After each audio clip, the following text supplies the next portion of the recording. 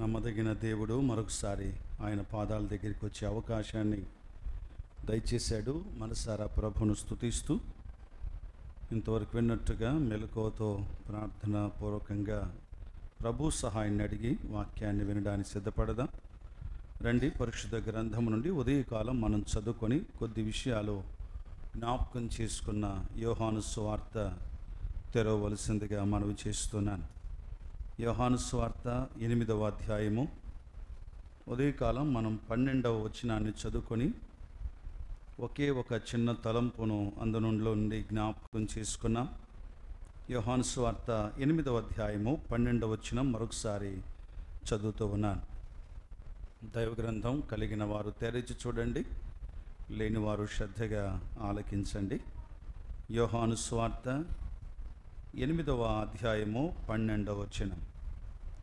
మరలా యేసు, నేను లోకమునకు వెలుగును, నన్ను వెంబడించువాడు చీకట్లో నడవక జీవపు వెలుగు కలిగి ఉండునని వారితో చెప్పాను. అందరం చదువుదాం ఒకసారి. నేను చదివాను కదా, ఇప్పుడు మీరు అందరూ కలిసి చదువుకుందాం. తెరవండి బైబిల్ను, నాతో పాటు వచనాన్ని ప్రారంభించి ముగించండి. స్పీడ్గా చదివితే ఏం ప్రైజ్ ఏం లేదు కనుక నెమ్మదిగా జాగ్రత్తగా అందరం కలిసి చదువుకుందాం. 8:12 యోహాను సువార్త. మరలా యేసు, నేను లోకమునకు వెలుగును, నన్ను వెంబడించువాడు చీకట్లో నడవక జీవపు వెలుగు కలిగి ఉండునని వారితో చెప్పాను. ప్రేమగల మా తండ్రి, మీ వాక్యం చదువుకున్నాం. మీ దాసుడు నిలబడి ఉన్నాడు. మరుగుపరిచి మీ వాక్కు చేత మా హృదయాలను మరికొంతగా నింపి మీ స్వారూప్యములోనికి మార్చుకొనమని ప్రార్థన చేస్తున్నా. దేవా, చదవబడిన మాటలు, చదవబోయే మాటలు కూడా మీరే దీవించాలని ప్రార్థిస్తూ, మహిమ ఘనత ప్రభావాలు మీకు ఆరోపిస్తూ, సంపూర్ణమైన మహిమ మీరు పొందినట్లుగా ఈ దీనదాసుని మీరు ఆదుకొని కేవలం ఒక బూరగా ఉంచుకొని మీ మాటలు పలుకుటకు కృపచూపుమని ఆశతో కూర్చున్న ప్రతి బిడ్డను మీరు దర్శించి మా అందరి ఆశను మీరు తీర్చుమని ప్రభు అయిన యేసుక్రీస్తు నామమున స్తోత్రించి ప్రార్థించి వేడుకొనుచున్నాము తండ్రి, ఆమేన్. ప్రియులారా, మనం ఉదయకాలం ఈ వచనాన్ని చదువుకొని ఒక మాట మనం చూసుకున్నాం. లోకానికి మనకున్న తేడా ఏంటో ఆ వరుసను ఆరంభించుకున్నాం. లోకాన్ని గూర్చి మనం తెలుసుకోవాల్సిన కొన్ని సంగతులు, లోకంలో ఉన్న మనల్ని గూర్చి మనం తెలుసుకోవాల్సిన కొన్ని సంగతులు. ఈ చెప్పిన ఈ మాటలో మీరు ఏదైనా ఆరంభంలో హెడ్డింగ్గా ఉంచుకోవచ్చు. అయితే ఈ హెచ్చరికలను మాత్రం హృదయంలో భద్రపరుచుకోవటం ఆశీర్వాదకరం. పేతురు నిరీక్షణ అపోస్తులుడు, పౌలు విశ్వాసపు అపోస్తులుడు, యోహాను ప్రేమ అపోస్తులుడు. ఒక్కొక్క అపోస్తులు తమ పుస్తకాల్లో, తమ పత్రికల్లో లేక తాము రాసిన సువార్తల్లో వారి విధానాలు గమనిస్తే అలాగున ఒక్కొక్కరికి ఒక మెయిన్ టాపిక్ ఉంటుంది, మెయిన్ లేక అంశం వారు రాసిన పత్రికల్లో కానీ సువార్తల్లో కానీ ఉంటుంది. పేతురు పత్రికలు నిరీక్షణను మనకు తెలియజేస్తాయి. పౌలు పత్రికలు విశ్వాసాన్ని తెలియజేస్తాయి. పేతురు యోహాను ప్రేమను తెలియజేస్తాడు. మీరు గమనించవచ్చు, యోహాను సువార్తనే కాదు, యోహాను పత్రికలు కానీ, అలాగే ప్రకటన గ్రంథంలో కానీ, ప్రత్యక్షపు గ్రంథం, ఈ గ్రంథాల్లో యోహాను ఎక్కువ శాతం ప్రేమ ప్రస్తావన చేశాడు. అందుకు యోహాను గురించి మనం చెప్పుకున్న మాట ఏంటి? ఎవరు ప్రేమించిన శిష్యుడు? యేసు ప్రేమించిన శిష్యుడు. యేసు ప్రేమించిన శిష్యుడు. మంచిది. దేవుడు తన ద్వారా మన కొరకు రాయించిన మాటల్లో యేసుక్రీస్తు వారు పలికిన అద్భుతమైన మాటల్లో ఒక మాట మనం చదువుకొని ధ్యానాన్ని ప్రారంభించుకున్నా. నేను లోకమునకు వెలుగును, నన్ను వెంబడించువాడు చీకట్లో నడవక జీవపు వెలుగు కలిగి ఉండును. చేరి వచ్చిన మనలో అనేక మంది ఆయన్ని వెంబడించేవారే. ఆయన్ని వెంబడిస్తున్న మనం ఎలాగూ వెంబడించాలో ప్రస్తావించబడింది. అయితే ఆయన ఏమై ఉన్నాడో తెలియచేయబడింది. లోకములో ఉన్న మనం లోకములో ఆయనను వెంబడిస్తున్నా, ఆయన లోకానికి వెలుగై ఉన్నాడు. ఓకే, కాబట్టి లోకం గూర్చి మనం అర్థం చేసుకోవాల్సిన విషయాలు ప్రభు మాటల్లోనే చూస్తూ ఆరంభించుకున్నాం. ఒకటి, లోకము ఆయన ఎరగదు, మనము ఆయనను ఎరిగిన వారు. 17వ అధ్యాయము యోహాను సువార్తలో ఉదయకాలం మనం ధ్యానించి 20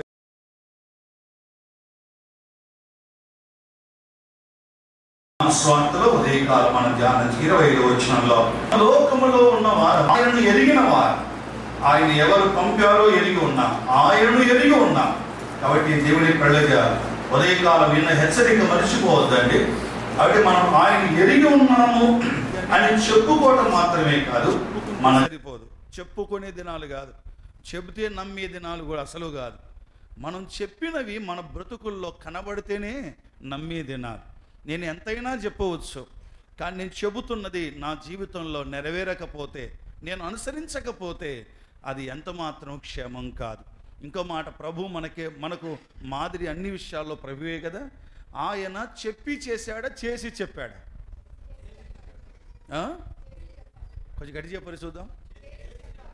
మనము ఇది చెప్పరులే, చెప్పాలి. ఇప్పుడు మళ్ళీ మీలో మళ్ళా ఓకే, ఇటు వినండి. ప్రభు బోధనా విధానం ఏంటంటే, ఆయన చేసి చెప్పాడు.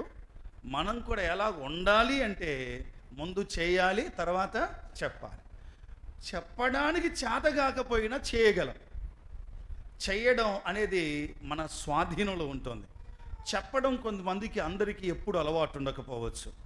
అందరూ లేచి సాక్ష్యం చెప్పడమో, సువార్త చెప్పడమో అలవాటు లేకపోయినా, ఆ ధైర్యం, ఆ వరం లేకపోతే, ఆ స్థితి లేకపోయినా, చెప్పేవారం కాకపోయినా ఎట్లుంటే సరిపోతుంది? చేసేవారంగా ఉంటే సరిపోతుంది. ఇది మనం గమనించాలి. సరే, మంచిది. లోకాన్ని గూర్చి దైవ గ్రంథం, ఆయన పిల్లలమైన మనం పరలోకవాసులం, భూలోకంలో ఉన్న ఈ లోకం మనది కాదు కదా. బాగానే చెప్తాం, కానీ మన లైఫ్ అంతా కూడా లోకముది అన్నట్టుగానే బతుకుతూ ఉంటాం. అదే సమస్య. కాబట్టి లోకములో ఉన్న మనం పరలోకానికి చెందిన వారం.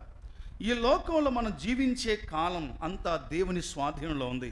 ఏ రోజు మనకు పరదేశులమో ప్రియులార పాడాలో ఆ పాట మనకు తెలిసినా, మనం పాడించుకునే సమయం మాత్రం దేవునికి తెలుసు, ఏ రోజు మనకు ఆ పాట పాడాలో.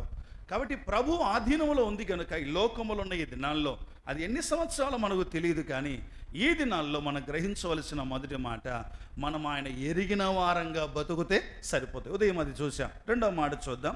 ఇదే 17వ అధ్యాయంలోనికి మరలా రండి. యోహాను సువార్త 17వ అధ్యాయంలో అక్కడ ఉన్న మాటలే వరుసగా జ్ఞాపకం చేసుకుందాము చాలు. ఒకటి, ఆయన ఎరిగిన వారంగా ఉందాం, లోకం ఎరగలేదు. రెండవది 17వ అధ్యాయంలో ఒక 2-3 వచనాలు చదువుతూ వస్తాను. దయచేసి ఈ మాట 6వ వచనం చదువుతున్నాను చూడండి. లోకము నుండి నీవు నాకు అనుగ్రహించిన మనుషులకు నీ నామమును ప్రత్యక్షపరిచితిని, వారు నీవారై ఉండిరి, వారు నీవారై ఉండిరి. 14వ వచనం చూడండి. 14వ వచనం, వారికి నీ వాక్యముని ఇచ్చి ఉన్నాను, నేను లోక సంబంధిని కానట్టు వారును లోక సంబంధులు కారు గనుక లోకం వారిని ద్వేషించును. 16వ వచనం. ఈ వచనాలన్నీ ఒకేసారి చదివేస్తున్నాను. 16వ వచనం చూడండి. నేను లోక సంబంధిని కానట్టు వారును లోక సంబంధులు కారు. ఇది మనం రెండవదిగా ఆలోచన చేయవలసిన మాట. లోకములో ఉన్న మనం ఎప్పుడు ఈ విషయాన్ని గుర్తుంచుకోవాలి. ఏంటంటే, మనం లోకములో ఉన్నాము, కానీ లోక సంబంధులము కాదు. లోకంలో జీవిస్తున్నాం, లోకములో మన జీవిత కాలాన్ని పొడిగిస్తున్నాం. దేవుని మహాకృప చేత ఆయన సహాయమును ప్రభు మనకు అనుగ్రహించి తన కృప చేత మనల్ని నడిపిస్తున్నాడు. లోకములో జీవిస్తున్నామే, కానీ లోక సంబంధులము కానే కాదు. లోకములో ఉన్నవారు లోక సంబంధులు, లోకములో ఉండి కూడా లోక సంబంధులుగా ఉండని వారం మనమే, పరలోక సంబంధులం మనం. దైవ గ్రంథంలో దయచేసి ఎప్పుడు ఈ మాటలు మనసులో పెట్టుకోవాలి. ఇది పెద్ద లోతైన సంగతులు ఏం కాదు, మనం లోతుగా ధ్యానిస్తేనే అర్థమయ్యే సంగతులు కూడా కానే కాదు. తేటగా మనకు అర్థమవుతుంది. వినాలి. మార్గ మధ్యంలో ఉంది, ఆ పదార్థం వచ్చేంతవరకు మేలుకోండి. ఓకేనా? శ్రద్ధగా వినండి. కాబట్టి లోకములో ఉన్న మనం ఎప్పుడు మన మనసు ఇది ఉండాలి, నేను దేవుని ఎరిగిన వాడను, ఎరిగిన దానను. లోకములో నేను ఉన్నాను కానీ లోక సంబంధిని ఇంతకు లోక సంబంధం కాకపోతే ఇంకెవరి సంబంధంలో మనము? అవునా? చూద్దామా? యోహాను మొదటి పత్రికలో ఆ మాట మనం జ్ఞాపకం చేసుకుందాం. 5వ అధ్యాయం, యోహాను మొదటి పత్రిక 5వ అధ్యాయము 19వ వచనం చదువుదామా? యోహాను మొదటి పత్రిక 5వ అధ్యాయం ఒక్కసారి వచ్చిన భాగాన్ని చూడండి. 19వ వచనం, మనము దేవుని సంబంధులం, లోకమంతయు దుష్టుని యందున్నదని ఎరుగుదము. మనము దేవుని సంబంధులం, లోకం దుష్ట సంబంధులు. అలాగనుకుంటే సరిపోయిద్దా? ఇక్కడ మనము దేవుని సంబంధులం, లోకము దుష్ట సంబంధములో. లోక సంబంధం అంతా దుష్టునితో, మన సంబంధం అంతా ఎవరితో చెప్పాలి? ఎవరితో? దేవునితో మన సంబంధం. కాబట్టి దేవుని ప్రేరమైన మనం లోకములో ఉన్నాం, ప్రభువును వెంబడిస్తున్నాం. ఎలాగ వెంబడించాలో చూద్దాం, సమయం ఉంటే అది కూడా మనం ఆలోచన చేద్దాం. దేవుణ్ణి వెంబడిస్తున్న మనం ఈ లోకంలో ఆయన ఎరిగిన వారుగా ఉండాలి. రెండవది, ఆయన సంబంధికులుగా మనం ఉండాలి. మనకు లోకంలో సంబంధాలు ఎన్నో ఉంటాయి. బంధుత్వం ఒక సంబంధం కదా, అలాగే స్నేహితుల సంబంధాలు, మనం ఎరిగిన వారితో సంబంధాలు, మన కుటుంబ సంబంధాలు ఎన్నో మనకు ఉండవచ్చు. కానీ ఇవన్నీ ఉండకూడదని చెప్పడంలా, ఇవన్నీ ఉంటాయి. మనుషులం గనక మనుషులకు మనుషులతో సంబంధం ఉంటుంది. అవునా? మనుషులకు మనుషులతో సంబంధం ఉంటుంది. అయితే ఈ సంబంధము కంటే శ్రేష్టముగా ప్రభు పిల్లలంగా మన హృదయంలో ఎప్పుడూ ఉండాల్సిన ఒక మాట ఏంటంటే, నేను లోకములో ఉన్నాను, లోకస్తుల్లాగా దుష్టుని సంబంధిని మాత్రం కాదు, నేను దేవుని. చూసారా 17వ అధ్యాయంలో యేసుక్రీస్తు వారు ఆ ప్రార్థనలో లేక ఆ మాటల్లో ఎంత అద్భుతంగా తెలియజేస్తున్నాడు. రండి ముందుగా 6వ వచనం, ఇప్పుడు చదివిన మాటలే, లోకములో నుండి నీవు నాకు అనుగ్రహించిన మనుషులకు. ఇంతకుముందు మనం లోకములోని వారమే, లోకముల్లో ఉన్నాం అనగా లోక సంబంధికులుగా ఉన్నాం. దుష్టుని సంబంధికులుగా మనమున్న మనల్ని దేవుని మహాకృప చేత మనము ఆయన సంబంధికులమైపోయాము.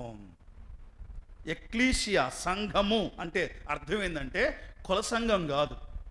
సంఘము అంటే కదా ఒక జాతులందరూ పోయే సంఘం కాదు. సంఘము అంటే అర్థం ఏంటి అంటే లోకములో ఉన్నవారు బయటికి పిలువబడి సమూహంగా చేర్చబడిన వారు అని అర్థం. మూల భాషలో ఎక్లీషియా అనే పదం వాడతారు దానికి. ఎక్లీషియా అనగా కాల్డ్ అవుట్ కమ్యూనిటీ, అనగా లోకములో ఉన్న మనల్ని దేవుడు బయటికి పిలిచాడు. మీకు గుర్తుందా? పేతురు ఒక అద్భుతమైన సందేశం అందించాడు అపోస్తల కార్యము 2వ అధ్యాయంలో.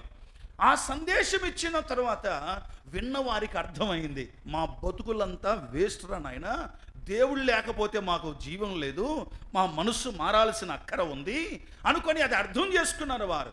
ఆ సందేశం విన్న తర్వాత మనలాగా ఊరికే తలలూపి పోయిన వాళ్ళు కాదు. వాళ్ళు ఏమన్నారంటే, అయ్యలారా మేమేం చేయాలో చెప్పండి అన్న. ఇది రావాలా సందేశం. ఏ సందేశం విన్న తర్వాత అయినా సరే ఈ రెస్పాన్స్, ఈ ప్రతిస్పందన మనలో ఉండగలిగితే ప్రతి సందేశం మనకు తీవ్రకరంగా ఉంటుంది. వింటున్నారా? మరొకసారి చెప్తున్నా, ప్రసంగాలు విన్న తర్వాత ఈ ప్రసంగాలు మన హృదయాన్ని తాగుతూ ఉన్నప్పుడు నేను నెక్స్ట్ ఏం చేయాలి? ఇంతవరకు ఇట్లా బతికినాను, ఇంతవరకు ఇట్లా జీవించినాను, ఇంతవరకు ఇన్ని అలవాట్లు కలిగి ఉన్నాను, నా కుటుంబంలో, నా బంధుత్వంలో, నా ఊర్లో నీలాగున్నాను, ఈరోజు దేవుడు నాతో మాట్లాడాడు, ఇప్పుడు ఏం చేయాలని? అట్లయితే ఇప్పుడు నేనేం చేయాలి? మునపటిలాగా బతకడం బుద్ధిహీనుని పని, మునపటిలాగా కాకుండా మార్పు చెంది బ్రతకడం బుద్ధిమంతుని పని. ఇప్పుడు ఏండ్ల తరబడి వాక్యం వింటున్నాం. దేవుని వాక్యం సూటిగా, సమృద్ధిగా, సంపూర్ణంగా మన కోసం అన్నట్టు దేవుడు వడ్డిస్తుంటాడు. కొన్నిసార్లు వడ్డించబడినప్పుడు, ఆ మాటలు వినబడినప్పుడు మనలో రావాల్సిన మాట ఏం తెలుసా?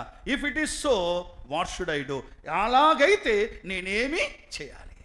రండి 2వ అధ్యాయంలో వారు ఏమన్నారో చూడండి. ఆ మాట మనం అర్థం చేసుకోవడానికి ఒకసారి 2వ అధ్యాయంలో 37వ వచనం, వారు ఈ మాట విని హృదయములో పొడవబడి, నొచ్చుకొని ఉందిలే, కింద మాటను బట్టి చదువుతున్నా, హృదయంలో పొడవబడి సహోదరులారా మేమేమి చేతుము అన్నారు.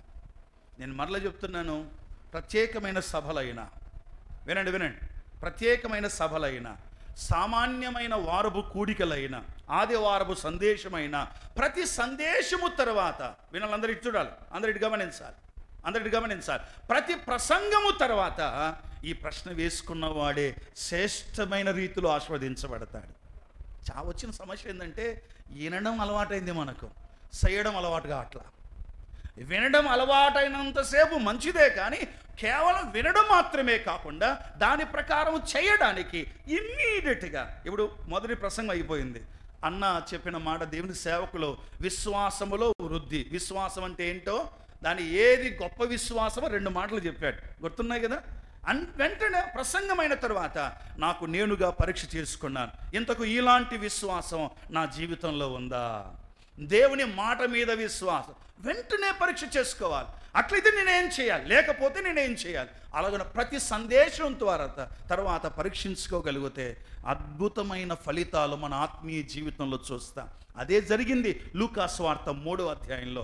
యోహాను బాప్తీసం ఇచ్చి యోహాను వాక్యం చెబుతున్న సమయంలో 3 రకాల ప్రజలు అక్కడికి వచ్చినారు. ఒకటి సామాన్యమైన జనులు వచ్చారు, రెండవది పరిసయ్యులు వచ్చారు, మూడవది సైనికులు కూడా అక్కడ ఉన్నారు. ఈ 3 రకాల ప్రజలు అడిగిన ప్రశ్న ఒకటే, అలాగైతే ఏం చేయాలి చెప్పండి అయ్యా, మారు మనసుకు తగిన ఫలం ఫలించమని చెబుతున్నావే, మేము ఏం చేయాలి చెప్పండి అంటే 3 రకాల ప్రజలకు 3 రకాల ఆన్సర్ను దేవుని సేవకుడు అక్కడ ఇచ్చాడు. అలాగుండడం దీవెనకరం. ఓకే రండి, మన విషయం ఏంటి, లోకములో ఉన్న మనల్ని దేవుడు ఏం చేశాడు, బయటికి తీసుకొని వచ్చాడు. ఆ మాట కొరకే అపోస్తుల కార్యములు 2వ అధ్యాయం ముందు పెట్టుకున్నాం మనం. ఎక్కడికి మరలొద్దాం. అలాగైతే మేమేమి చేయుతామని కడమ అపోస్తులను అడగగా వాళ్ళు ఏమన్నారు? 2 విషయాలు ఇక్కడ ఉన్నాయి. ఒకటి 38వ వచనంలో, మారు మనస్సు పొంది పాప క్షమాపణ నిమిత్తం యేసుక్రీస్తు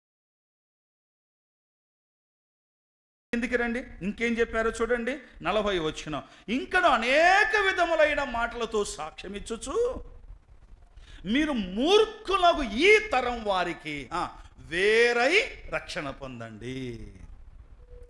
సహోదరులారా, సహోదరులారా, పరిశుద్ధులారా, స్థానికంగా స్థానికేతరుగా చేరి వచ్చిన ప్రతి ఒక్క వ్యక్తి కూడా మనందరం గమనించవలసింది ఏంటంటే, ఈ యొక్క మాధుర్యాన్ని, మన పిలుపులో ఉన్న ఆ శ్రేష్టతను అర్థం చేసుకుంటే చాలా జాగ్రత్తగా బ్రతుకుతాం. ఇటు చూడండి, లోకంలో మనం ఉన్నాం, లోకములో ఉన్న మనల్ని దేవుడు బయటికి పిలుచుకున్నాడు, రండి అన్నాడు. ఎట్లుందంటే ఇది ఈ మాట నిర్గమాకాండ గ్రంథంలో, ఆ పాలెములో పాపం ఉన్నప్పుడు ద్వారము దగ్గర మోషే నిలబడి ఇలాగన్నాడు, యెహోవా పక్షమున ఉన్న వారులారా రండి అంటే లేవీలు మాత్రం బయటికి వచ్చేసినారు, ఇంకెవ్వరు రాలా, లేవీలు వచ్చినారు. వినండి, అలాగున ఒక పిలుపు వినబడింది మనందరికీ. సువార్త పిలుపు లోకములుండి మనల్ని ప్రత్యేకపరిచింది. స్వస్థతలు కాదు, అద్భుతాలు కాదు, ఆశ్చర్యకార్యాలు కాదు, అవన్నీ ఓకే, లేవని చెప్పట్లేదు, ఉన్నాయి. కానీ ఒక పాపి లోకముల నుండి బయటికి పిలువబడేది దేని ద్వారా? కేవలం సువార్త ద్వారా మాత్రమే వినబడింది, బయటికి చేరి వచ్చాం. లోకములో ఉన్న మనల్ని ఆయన తనవారిగా చేసుకునండి. ఇప్పుడు 6వ వచనం. ఏ 6వ వచనము? యోహాను సువార్త 17వ అధ్యాయము 6వ వచనం చూడండి. లోకములో నుండి నీవు నాకు అనుగ్రహించిన మనుషులకు నీ నామమును ప్రత్యక్షపరిచితిని. అక్కడ కూడా ఒక నిమిషం ఆగుదామా? మనకు ప్రత్యక్షపరచబడింది ఏంటి? ఆయన నామం. ఏ నామం ఇది? అపోస్తుల కార్యములు 4:12 ప్రకారం ఆకాశము క్రింద ఇవ్వబడిన ఏ నామమున రక్షణ లేదు, యేసు నామమున మాత్రమే లోకములో ఉన్న వ్యక్తి ప్రత్యేకించబడుతూ ఉన్నాడు. వెళ్ళారా, మన రక్షణ మనకు అర్థం కావాలి. ఆస్వాల్డ్ జే స్మిత్ అనే ఒక భక్తుడు, ఆయన పుస్తకాలంటే నాకు చాలా ఇష్టం. ఆస్వాల్డ్ జే స్మిత్ అనే ఒక భక్తుడు అద్భుతమైన జీవితాన్ని జీవించిన వాడు, ఆశ్చర్యకరమైన పరిచర్య జరిగించిన వాడు. ఆయన తన పుస్తకంలో రాస్తూ ఇలాగన్నాడు, ఎప్పుడూ కూడా నేను వాక్యాన్ని ధ్యానించే సమయం వాక్య ధ్యానం కోసం ఉంటుంది, కానీ ప్రతిరోజు కూడా కొంత సమయము తన రక్షణ గూర్చి ఆలోచన చేస్తాడట. నన్ను దేవుడు రక్షించిన విధానం, నన్ను దేవుడు ప్రత్యేకపరుచుకున్న విధానం, నన్ను పిలిచిన విధానం, ఎప్పుడైతే నా పిలుపును నా రక్షణ సంగతి నేను ఆలోచించినప్పుడు దేవునికి దగ్గరగా అవడం సులువవుతుంది అన్నాడు ఆయన. లూకాసు వార్తలో ఒక మాట ఉంటుంది, రక్షణ జ్ఞానం అనే పదం ఉంది. లూకాసు వార్త 1వ అధ్యాయము 70 వచనాలు అనుకుంటాను ఆ భాగంలో. రక్షణ జ్ఞానము మనం కలిగి ఉండాలి. కాబట్టి మనం పిలువబడిన పిలుపును గూర్చి దయచేసి మరిచిపోవద్దండి. మాటి మాటికి గుర్తు చేసుకోండి, మాటి మాటికి అప్పుడప్పుడు గుర్తు చేసుకోండి. ఆ పిలుపు యొక్క ఆ మాధుర్యత అర్థమైన వాడు దూరం కావడానికి వీలు కాదు ప్రియులారా. సరే, ఇప్పుడు లోకంలో ఉన్నాం. దేవుడు ఏం చేశాడు? మనం లోకము నుండి బయటికి పిలుచుకొని ఆ తర్వాత ఏమన్నాడు చూడండి, 6వ వచనం ఇంకా పూర్తి చేయలేదు మనము. నీ నామమును ప్రత్యక్షపడితిని, వారు నీవారై ఉండిరి. ఇదండి విషయం. ఆయన వాళ్ళం, ఆయన సంబంధికులం. యోహాను మొదటి పత్రిక 5:17-19 మనం చదువుకున్న మాట అదే కదా.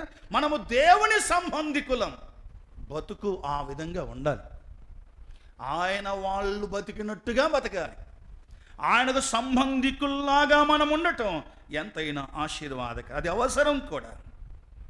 8వ అధ్యాయం రండి, 23వ వచనం. యోహాను సువార్త 8వ అధ్యాయంలో ఒక్క మాట చదువుకుందాం చూడండి. 23వ వచనం చూడండి. 23వ వచనం, అప్పుడు ఆయన, మీరు క్రింది వారు, నేను పైనుండి వాడను.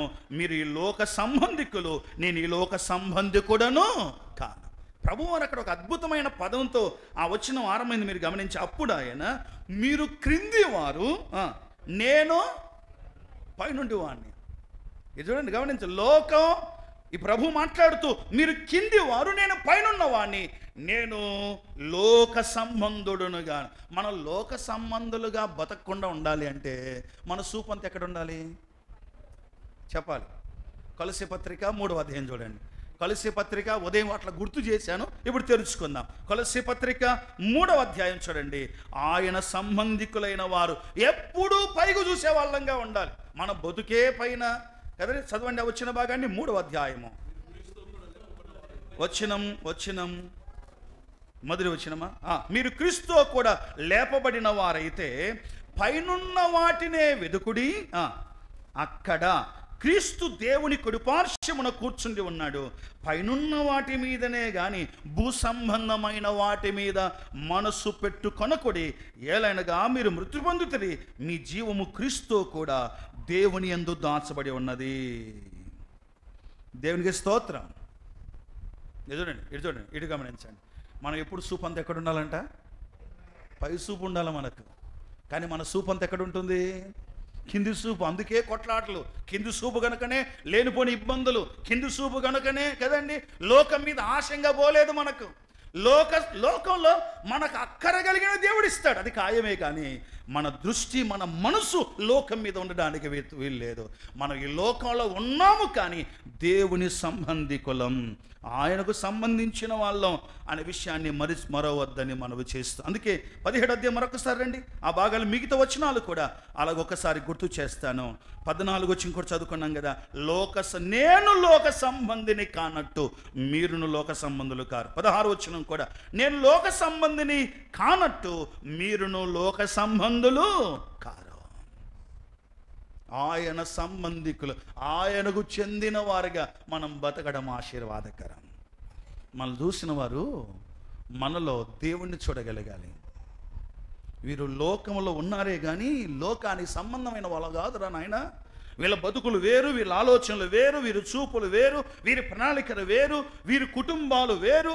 ఈ లోకంలో ఉన్నారే కానీ వీరు లోక సంబంధికులుగా లేరు, మనలాగా లేరు అనేది లోకానికి అర్థం కావాలి. ఇది గుర్తుపెట్టుకోండి. మళ్ళీ చెప్తున్నాను, వీళ్ళు మనలాగా లేరు అనేది బయటలోకి అర్థం కావాలి. అంతే. మళ్ళా యేసున్నోళ్ళు లోకస్తుల్లాగా బతకరు. యోహాను సువార్త 2వ అధ్యాయం ఆ భాగం ఎప్పుడు నాకు జ్ఞాపకం వస్తూ ఉంటుంది. ఆ విందు ప్రధాని ద్రాక్షారసం తీసుకున్న తర్వాత, ఏ ద్రాక్షారసం? ఫస్ట్ది కాదు, రెండవది అంటే ఏమిటది? యేసు నీళ్లు ద్రాక్షారసమైన ద్రాక్షారసం ఇది తీసుకున్న తర్వాత ఏమన్నాడు అక్కడ? ఏమన్నాడు? దాన్ని రుజు చూచి, యోహాను సువార్త 2వ అధ్యాయంలో దాన్ని రుజు చూచి ఇలాగంటాడు, ప్రతి వాడు మొదట ఇలాగూ చేస్తాడు, మీరైతే ఇది వరకు మంచి ద్రాక్షారసం ఉంచుకొని ఉన్నారన్నాడు. జనరల్గా జరిగేది ఇట్లా జరుగుతుంది. ఏ పెండ్లైనా ఇట్లా జరుగుతుంది. ఏ పరిస్థితి అయినా ఇలాగ ఉంటుంది. ఏ వివాహంలోనైనా, ఏ కార్యాలయంలో ఇలాగ ఉంటుంది జనరల్గా. కానీ ఇప్పుడు మీ పెండ్లి మాత్రం ఎటుంది? వేరుగా ఉంది, ఉల్టా ఉంది. అందరి పెళ్ళిలాగా లేదు మీ పెళ్ళి, ఉల్టా ఉంది, వేరుగా ఉంది అంటున్నాడు. సోదరి సోదరులరా, గుర్తుపెట్టుకుందాం, లోక సంబంధికుల వ్యవహారాలు వేరు, మన వ్యవహారం వేరు. అవునా? లోక సంబంధికుల విధానాలు వేరు, మన విధానం వేరు. ఇది మనసులో ఉంచుకోవాల్సిందే. రండి, మూడో మాట కూడా జ్ఞాపకం చేసి కేవలం అక్కడ ఉన్న విషయాలు కొన్నిటివి మాత్రమే గుర్తు చేయడానికి ఇష్టపడుతూ ఉన్నాను. రండి, 17వ అధ్యాయము 3వ మాట. ఒకటి, ఆ లోకంలో ఉన్నాం, ఆయన ఎరిగిన వాళ్ళమని మర్చిపోవద్దండి. లోకములో ఉన్నాం, ఆయన సంబంధికులమని మర్చిపోవద్దండి. మూడవది, లోకములో ఉన్నాము. రండి, 13వ వచనం చదువుకుందాం. 13వ వచనం, అప్పుడు నేను నీ యొద్దకు 17వ అధ్యాయం యోహాను సువార్త 17వ అధ్యాయము 13వ వచనం చదవండి. ఇప్పుడు నేను నీ యొద్దకు వచ్చుచున్నాను. తండ్రితో చెప్తున్న మాటలవి. ఇప్పుడు నేను నీ యొద్దకు వచ్చుచున్నాను, నా సంతోషము వారి యందు పరిపూర్ణ మగునట్లు. ఇప్పుడు మామూలుగా లోకమంది ఈ మాట చెప్తున్నా. మీరు ఒకసారి చూడండి, నేను చదువుతాను. ఇప్పుడు ఈ మాట ఇట్టెందుకు చెప్పకూడదు అనిపించింది నాకు, అది నేను చదువుతాను. ఓకేనా? మీరు బైబిల్ చూడండి, 13వ వచనం. ఇప్పుడు నేను నీ యొద్దకు వచ్చుచున్నాను, నా సంతోషం వారి యందు పరిపూర్ణమగునట్లు ఈ మాట చెప్పుచున్నాను. అంటే బాగుండు కదా. ఇప్పుడు ఎందుకు ప్రభువు వారు అక్కడ లోకమందు చెబుతున్నాను అన్నాడు? అన్నమాట మీరు గమనించండి. నాకెందుకో చాలాసేపు ఆ వచ్చిన వైపు చూశాను నేను. 13వ వచనంలో ప్రభు అంటాడు, తండ్రికి ప్రార్థన చేస్తాం, తండ్రి నువ్వు అప్పగించిన పని నెరవేర్చాను, ఇంక నీ దగ్గరికి వచ్చేస్తున్నాను, ఇదిగో నాకు నువ్వు అప్పగించిన వాళ్ళను నీకు అప్పగిస్తున్నాను, వారిని కాపాడండి అయ్యా, వారిని భద్రపరచండి అని తన శిష్యులను, తన వెంట ఉన్న వారిని గూర్చి మాట్లాడుతూ ప్రభు పాదాల దగ్గర ప్రార్థన చేస్తూ, ఇప్పుడు నీ వద్దకు నేను వస్తున్నాను. ఇటు వినండి, ఇటు గమనించండి.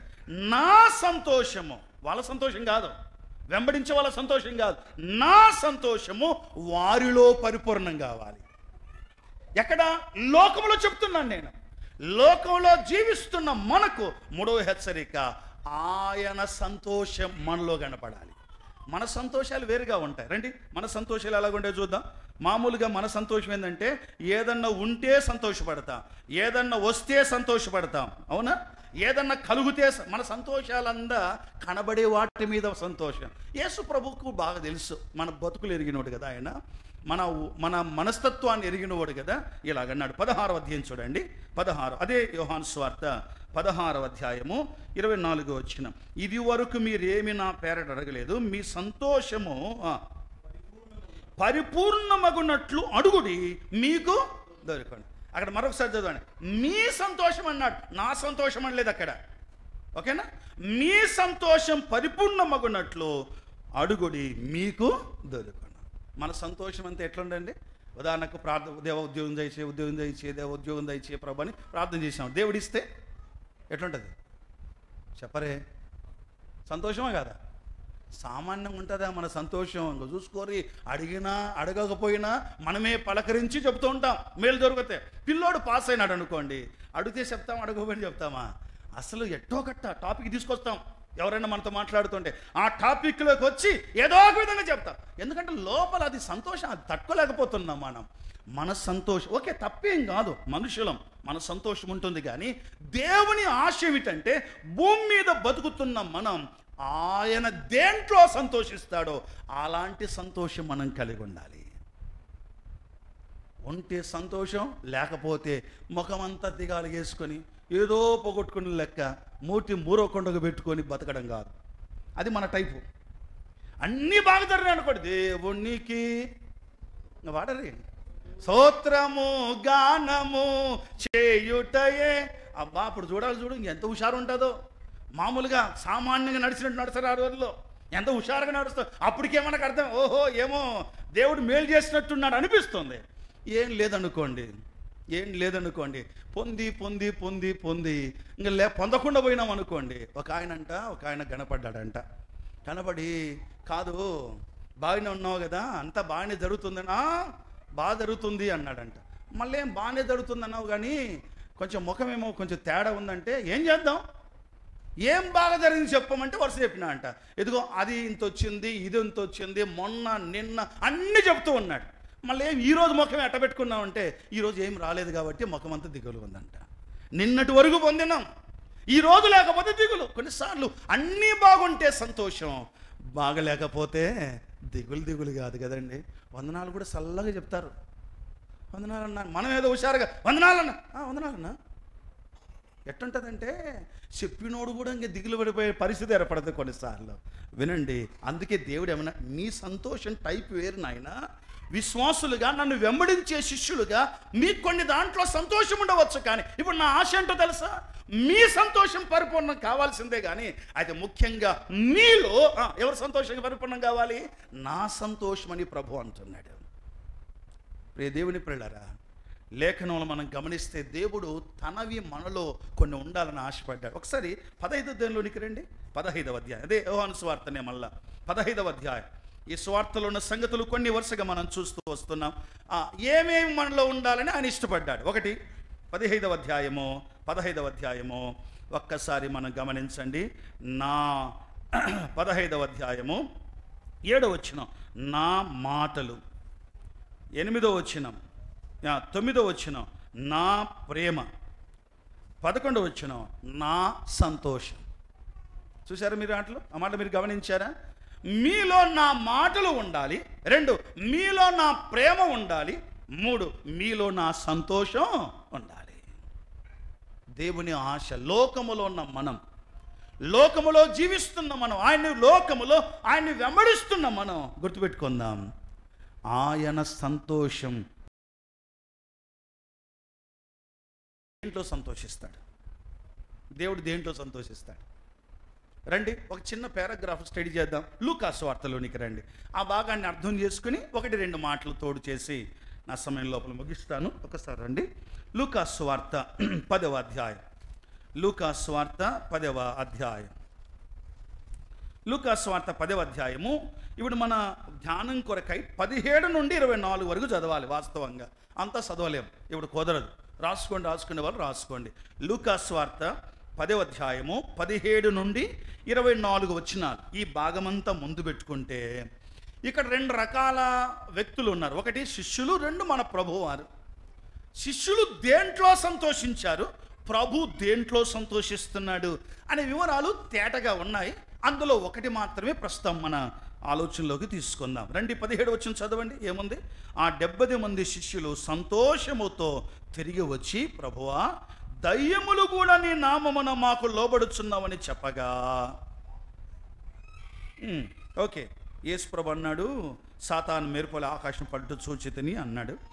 తర్వాత 20 వచనం చదవండి. ఆయనను దయ్యములు మీకు లోబడుచున్నవని సంతోషింపక మీ పేరులు పరలోకమందు రాయబడి ఉన్నవని సంతోషించునని వారితో చెప్పాను. 21 వచనం చూడండి. ఇప్పుడు 21 వచనం చదవండి. 21 వచనం. ఆ గడియలోనే యేసు పరిశుద్ధాత్మయందు బహుగా ఆనందించి ఏం చెప్తున్నాడు? తండ్రి, ఆకాశమునకు భూమికి నీ ప్రభువా, నీవు జ్ఞానులకు వివేకులకు ఈ సంగతులను మరుగుపరిచి పసిబాలులకు బయలుపరిచితినావని నిన్ను స్తుతించుచున్నాను. అవును తండ్రి, అలాగూ నీ దృష్టికి అనుకూలమాయను. ప్రియులారా, ఇవన్నీ కూడా మీరు తర్వాత అయినా చదువుకోండి. ఇక్కడ మీకు ఏమర్థమైంది? ఈ 2 వచనాల్లో, ఈ 2 భాగాల్లో ఏమర్థమైంది? దేన్ని బట్టి యాక్చువల్గా శిష్యులు సువార్తకు పంపించబడ్డారు. సువార్త పోయేటప్పుడు ఎట్ట పోయినారండి? ఒకరు పోయినారు, 2 పోయినారా? దేవుని పద్ధతి చెప్పండి. ఒక్కొక్కరా, ఇద్దరిద్దరే పోవాలి. ఒకవేళ ఒక సువార్తికుడు అనుకోండి, భార్యాభర్త కలిసిపోవాలి. ఒకవేళ భార్య దగ్గర లేదనుకోండి, లేక ఇంకేదైనా అనానుకూలతను బట్టి ఉందనుకోండి, ఒక్కరు వెళ్ళడానికి లేదు, ఇద్దరిద్దరే వెళ్ళాలి ఖచ్చితంగా. నీతో పాటు ఖచ్చితంగా ఒకరు తప్పక ఉండాల్సి. ఇది దైవ పద్ధతి అంతే. ఒంటరిగా చేసే కథనే లేదు. బైబిల్ మనకు ఒప్పుకోదు. నాకు మటుకు నాకు ఎక్కడ కనపడలేదు. మీకు కనపడితే చెప్పారు, నేను నేర్చుకుంటా. ఇద్దరిద్దరిగానే వెళ్ళి పరిచర్య చేసి, సరే ప్రభు వారు వెళ్ళమన్నాడు. వెళ్ళిన తర్వాత ఇంకా మరలా వచ్చి రిపోర్ట్ ఇస్తున్నారు. మనం మనుషులకు రిపోర్ట్ చేయకపోయినా ఎవరికి రిపోర్ట్ చేయాలి? ఎవరు చెప్పాలి? ఎవరికి రిపోర్ట్ చేయాలి? చేసిన పని అంతా ఎవరు చెప్పుకోవాలి? దేవునికి ఖచ్చితంగా రిపోర్ట్ ఇవ్వాలి. ఆయన అడుగుతాడు, ఒకరోజు లెక్క అడుగుతాడు. ఆయన లెక్క అడుగుతాడు కనుక రిపోర్ట్ ఇవ్వాల్సింది. సరే వచ్చినారు. వచ్చి చాలా హ్యాపీగా కనపడుతున్నారు. ముఖాలంతా వెలిగిపోతున్నాయి. ఏం రబ్బి డబ్బలు వెలిగిపోతున్నారు మీ ముఖాలంటే? ఏందనుకున్నావు సార్? ఆ ఊరి పోతే ఈ ఊరి పోతే ఆడదయాలలో కొట్టినాం, ఈడదయాలలో కొట్టినాం, ఏందనుకున్నావు? యాడికి పోయినా మాకు తిరిగే లేదు సార్ అని ఆనందంగా సంతోషంగా చెప్తుంటే ఇప్పుడు యేసు ప్రభు కూడా స్తోత్రం స్తోత్రం హల్లెలూయా అని చెప్పి సప్పట్లు కొట్టి లేనిపోని గందరగోళం చేయలే. ప్రభువారు ఏమన్నాడు, కొంచెం ఆగండి నాయన, కొంచెం ఆగండి. దేంట్లో సంతోషపడుతున్నారు మీరు? దయ్యాలు వెళ్ళిపోయినని ఆనందపడతాను. కొంచెం ఆగరి. దాంట్లో కాదు సంతోషపడాల్సింది. ఏ దాంతో సంతోషపడాలి? మీ పేరులు పరలోకములో రాయబడ్డాయని సంతోషించండి. ఒక్క మాట చెప్పి నేను ముందుకు వెళ్తాను. భౌతిక సంబంధమైన వాటి మీద మన సంతోషం, క్రీస్తు వారి సంతోషం ఆత్మ సంబంధమైన వాటి మీద. మనకు వచ్చిన సమస్య ఏంటంటే ఆత్మ సంబంధమైన వాటిని బట్టి ఆనందించే తరం కనబట్లేదు. పూర్వదినాల్లో అయితే ఎంత ఆత్మ సంబంధమైన విషయాల మీద మనసు పెట్టి ఆత్మ సంబంధమైన వాటిని బట్టి ఆనందించేవారు, సంతోషించేవారు. ఇక రాను రాను ఆత్మ సంబంధమైన ఆనందం మనలో కనబడలేదు. అంతా లోక సంబంధంగా, శరీర సంబంధంగానే కనబడుతోంది. చాలా చాలా విచారకరమైన సంగతి. ప్రభువారు అంటున్నాడు, తన ఆత్మలో తన పరిశుద్ధాత్మలో ఆనందిస్తూ దేవా ఈ సంగతి గనులకు జ్ఞానులకు మరుగుపరిచి పసిబారులకు నువ్వు చూపించావయ్యా. ఇది ఇలాగూ జరుగుట నీ ఆధీనం, నీ చిత్తం స్వామి అని ప్రభును స్తుతిస్తున్నాను. నీ దృష్టికి అనుకూలమైందని ప్రభును స్తుతిస్తున్నట్లుగా మనం గమనిస్తా ఉన్నాం. కాబట్టి ప్రియుల ప్రభు నామమున జ్ఞాపకం చేస్తున్నాను, ఆయన బిడ్డలమైన మనం దేంట్లో లోకములో ఉన్న మనం, మన ఆనందం లోకమును బట్టి కాదు. ఈ లోకమును బట్టి ఆనందించామా? లోక సంబంధమైన వాటిలో మన ఆనందం కలిగి ఉన్నామా? ఈ లోకపు నటన చెప్పండి ఒకరోజు ఏం కాబోతుంది? గతించిపోతుంది. నువ్వు దేన్ని బట్టి ఆనందిస్తున్నావో, సంతోషిస్తున్నావో నాకు తెలియదు, కానీ గుర్తుపెట్టుకుందాం, లోక సంబంధమైన ఆనందం గతించిపోయేది, ఆత్మ సంబంధమైన ఆనందమే స్థిరంగా ఉండేది. ప్రభు పిల్లలమైన మనం యాక్చువల్గా ఈ సంగతి వ్యక్తిగతంగా మనందరం కూడా కొద్దిగా కూర్చొని ఆలోచన చేస్తే మన దృష్టి, మన ఆనందం, మన మనస్సు, మన ఏకాగ్రత దేని మీద పెడుతున్నామో గమనించుకోండి. చాలా సందర్భాల్లో స్పిరిచువల్ విషయాల మీద ఆనందపడేవారు లేము, భౌతిక విషయాల మీదనే. జాగ్రత్తగా ఉందాం. రండి మరలా యోహాను సువార్త 8వ అధ్యాయం. అందరితో ఆ భాగాన్ని నేను ఆపుతున్నాను, మిగతా భాగాన్ని తర్వాత మీరు చదువుకోండి. దరిదాపు 7 రకాల వివరాలు ఉన్నాయి లోకములో ఉన్న దేవుని పిల్లలు. ఎక్కడ? 17వ అధ్యాయం యోహాను సువార్త 17. ఇప్పుడు 3 మాటలు మనం చూసాం. 1, లోకము దేవుని ఎరగలేదు, మనం దేవుని ఎరిగిన వారు. 2, లోకము దుష్టుని సంబంధి, మనము దేవుని సంబంధుల. 3, లోకము భౌతిక విషయాల్లో ఆనందిస్తుంది, ఆయన పిల్లలమైన మనం ఆత్మ సంబంధం విషయాల్లో ఆనందించవలసిన వారు. అలాంటి మిగతా ఇంకా 4 సంగతులు ఉన్నాయి 17వ అధ్యాయంలో. మీరు తర్వాత వ్యక్తిగతంగా చదువుకోండి. 8వ అధ్యాయం మనం చదువుకున్న 8వ అధ్యాయంలోనికి వద్దాం. ఆరంభ వచనాన్ని చదువుకున్నాం కదా, అక్కడికి వద్దాం. దయచేసి ఆ భాగాన్ని మీరు గమనించండి. 8వ అధ్యాయం. మరలా యేసు చూడకుండా చెప్తారా? ఈ వచ్చిన చూడకుండా చెప్తారా? నా వైపు చూడండి. కొంచెం అందరు తల పైకెత్తాను నేను. ఒకసారి నా వైపు చూసి వచ్చినాం. ఇప్పుడు 3, 4, 5 సార్లు చదవబట్టి కదా, ఒకసారి చెప్పండి నాకు. మరలా యేసు నేను లోకమునకు వెలుగునై ఉన్నాను, నన్ను వెంబడించువాడు చీకట్లో నడవక జీవపు వెలుగు. చూడండి ఎంత బాగా నేర్చుకున్నారు. అట్లా దినానికి ఒక వచ్చిన నేర్చుకున్నారు అనుకో, ఎన్ని వచ్చినాలు వస్తాయి వారానికి? చెప్పరు గట్టిగా. తత్తులు కూడా 7 దినాలైనా వారానికి? ఓకే. అట్లయితే ఎన్ని వచ్చినాలు వస్తాయి? నెలకి ఎన్ని వచ్చినాలు వస్తాయి? 30 వచ్చినాలు వస్తాయి. సంవత్సరానికి ఎన్ని వస్తాయి? అంటే ఇట్లా కూడి వచ్చినప్పుడు నుండి పట్టు తర్వాత ఉండదు అనమాట మనకు. ఆశ ఈడనే కాదు, ఎప్పుడైనా ఉందనుకోండి, అట్లీస్ట్ చచ్చిపోయే లోపల 365 వచనాలు కంఠపాఠం చేయాలి. ఒక తపస్సు చేపట్టండి, ఒక సవాలు తీసుకోండి. మీరు వచనాలు కంఠపాఠం చేయండి. ఓకే రండి, మరొకసారి చెప్పండి అందరూ నా వైపు చూస్తూ. అక్కడ వరకు బైబిల్ కాదు, నా వైపు. మరలా యేసు నేను లోకమునకు వెలుగునై ఉన్నాను, నన్ను వెంబడించువాడు చీకట్లో నడవక జీవపు వెలుగు కలిగి చూడండి కలిగి ఉండునని ఉంటే ఉంటాడు, ఉండొచ్చు, లేకపోతే ఉండాలి కాదు. నన్ను వెంబడించేవాడు చీకట్లో నడువడు, జీవపు వెలుగు కలిగి ఉండునని వారితో చెప్పాను. ఇంకా చిన్న మాట చెప్పేసి ముగించేస్తాను. మనందరూ ఎవరిని వెంబడించే వాళ్ళం? నేను యేసుని వెలుగులో నడిచెదను, వెలుగు నడిచెదను, వెంబడించెదను, యేసుడే నా రక్షకుడు. నడిచెదను ప్రభు యేసునితో, నడిచెదను.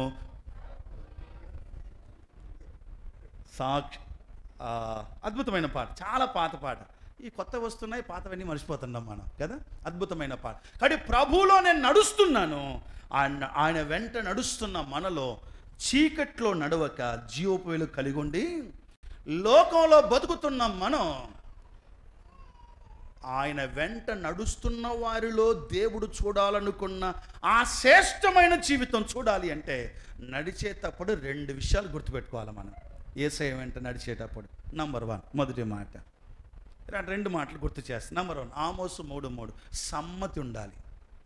యేసయ్యతో మనం నడుస్తున్నప్పుడు లేఖనం ఏం చెప్తుంది అంటే, ఆమోసు గ్రంథం 3వ అధ్యాయం 3వ వచనంలో సమ్మతింపకుండా 2 కూడి నడుతురా.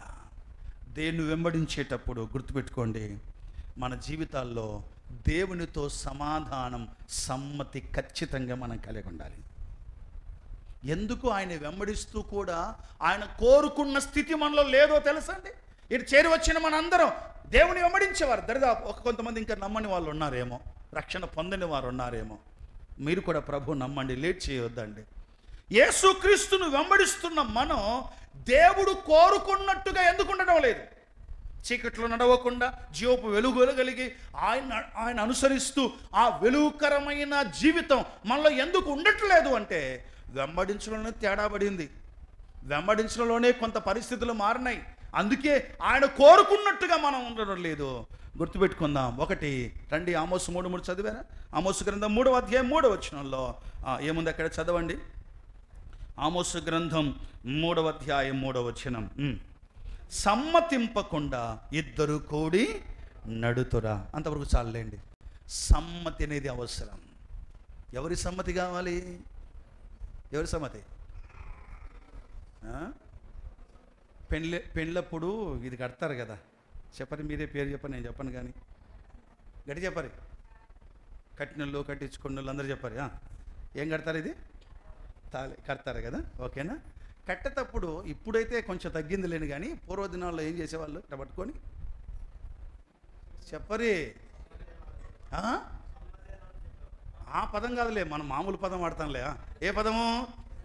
సెలవేనా, మామా సెలవేనా, అత్తా సెలవేనా, నాయనా సెలవు, బావా సెలవేనా, వరుస పెడతారు. ఇంకా ఒకసారి పెళ్ళి నాయన చేస్తున్నాడు, ఒక అబ్బాయి అడిగాడు, కానీ అత్తలు 3 అంట, 2 అడిగినాడు, ఒక ఆమెను అడగల. ఇంకా చూసుకోర్రి, అసలు స్పీడ్గా ముందుకు వస్తుంది. ఎవరు ఏదో గుర్తురాట్లే, స్పీడ్గా ముందుకు వస్తుంది. ఏం బయట వస్తుందంటే వచ్చి పెళ్లి కొన్ని పటాలని వీకే ఒకటి. ఓరిని ఏమమ్మా ఏమమ్మా అని అంటుంటే ఈ బుద్ధిహీనుడు అందరిని అడిగినాడు, సెలవు నన్ను అడగల. అందరినీ సెలవు అడుగుతాం. ఇప్పుడు నా వైపు చూడండి. ఇది గట్టేటప్పుడు కాదు, చేసే ప్రతి పనిలో కూడా ఎవరిని సెలవు అడగాలి? దేవా సెలవేనా, నీకు ఇష్టమైతే చేస్తా, నీకు కష్టమైతే చేయను. ఒక మాట మాట్లాడుతున్నాం అనుకోండి, ఒక మాట, అదే మాటను కానీ ఉదాహరణకు ఎవరితోనో కొట్లాడుతున్నారు అనుకోండి. ఫర్ ఎగ్జాంపుల్, మీరు ఎవరు కొట్లాడలే కానీ జనరల్గా చెప్తున్నా. ఒకవేళ కొట్లాడుతున్నారు అనుకోండి, కొట్లాడేటప్పుడు అవతలు ఏమన్నా అన్నారు, ఇప్పుడు మనం అనాలి. అనే ముందు ఏమనగాలి? కొంచెం ఆగి, దేవా ఈ మాట అంటున్నా, ఓకేనా, సెలవేనా అని దేవుడిని అడగాలి. దేవుడు అనమంటే అనాలా?